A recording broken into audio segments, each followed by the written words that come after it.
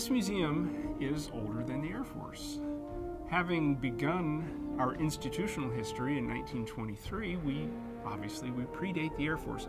That's because the story of air power is not only about the United States Air Force and now the Space Force, but it's about the U.S. Army Air Forces of World War II, the Army Air Corps before that, the U.S. Air Service before that, and the Army Signal Corps Aviation Section before that.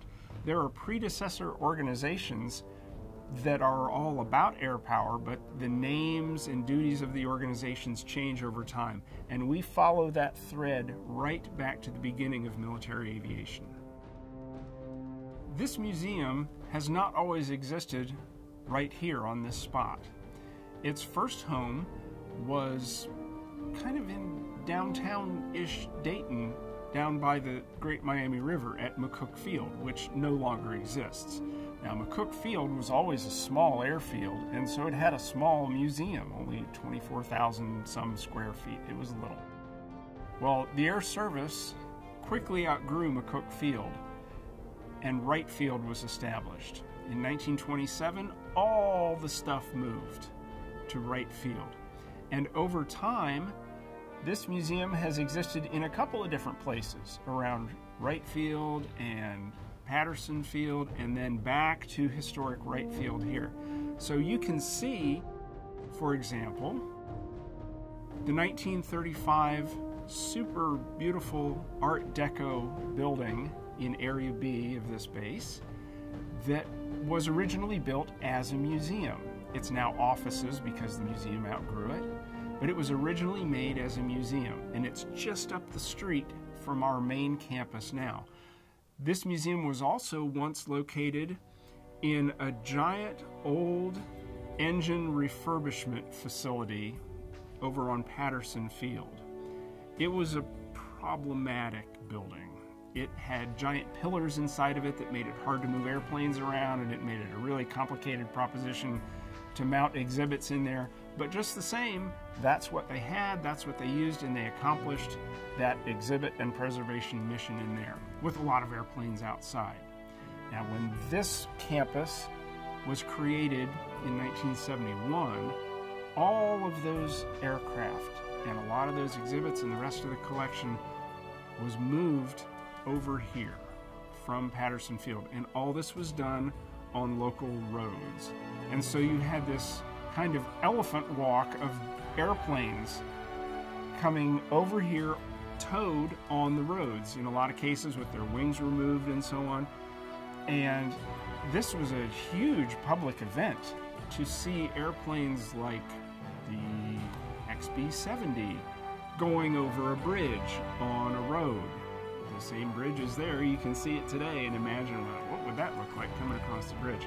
So all these aircraft did this great big move from there to here. President Nixon arrived at the museum to dedicate the place. He arrived on Air Force One, what we know as SAM 26000 today. That very airplane is now part of our collection in the Presidential Gallery. And when our present campus was established, it was less than a quarter of what it is today. It was just the two first buildings with the administrative part in the middle. But in the early 1970s, that was huge. That was a great big deal. And of course, we kept growing and growing and growing, and the aircraft kept getting bigger, and the collection kept getting bigger. And so one building after another was added until you have what we have today: 4 giant buildings, a missile gallery, the memorial park, and of course the collection storage behind the scenes in Area B. It all takes up just about 20 acres of exhibit space that the public can walk through. So it's a big place. When the 4th building was built, we moved just about the entire aircraft collection.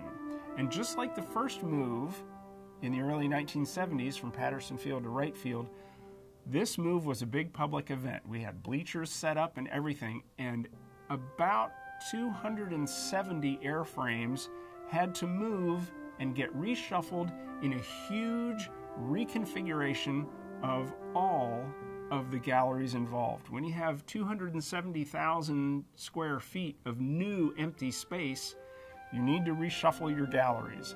And that's what our restoration crews did. They moved one giant airplane after the other, and it was all a big public show that you could come and watch.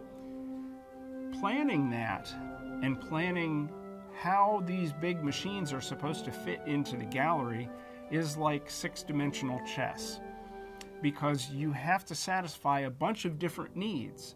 It's not just about what will fit where, but it's about, does it make sense as a story, as a framework on which to hang exhibits that make sense over time? Does it satisfy the needs for electricity and water and heating and cooling and safety and egress and all that stuff? And finally, does it provide a way for our restorers to reshuffle it and take things out and put things in if they need to? All of these things have to be planned and negotiated, and then they have to be executed in real life with giant machines. It's very, very complicated. I have a great deal of admiration for the ability to think through that thing in 3 dimensions to make that puzzle happen. There's something for everybody. If you're a hardware geek, this is your place. If you are an Air Force culture story person and you want to learn about what this job was like or what this person experienced, this is also your place. Lately, we've been mounting other exhibits specifically aimed at making a more diverse and equitable story of our heritage. So we've got a lot of women in the Air Force exhibits mounted throughout the museum in different galleries.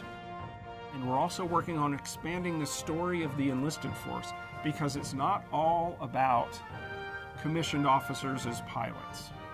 It's not all about that. There's a million different jobs in our heritage done by a million different kinds of different people with different skills and backgrounds.